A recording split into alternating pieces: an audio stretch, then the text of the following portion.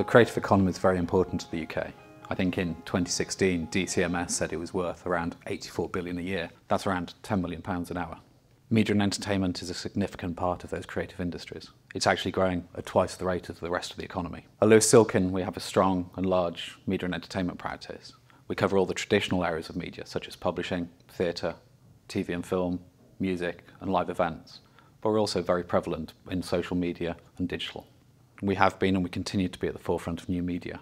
This is important not just for existing media and entertainment companies such as publishers, music companies, but it's also important for brands and for traditional industries. Brands and traditional industries are now increasingly becoming, at least to some extent, new media companies themselves. Our clients include startups to global multinationals. We act for individuals and industry bodies, and we also act for the incumbents and their disruptors.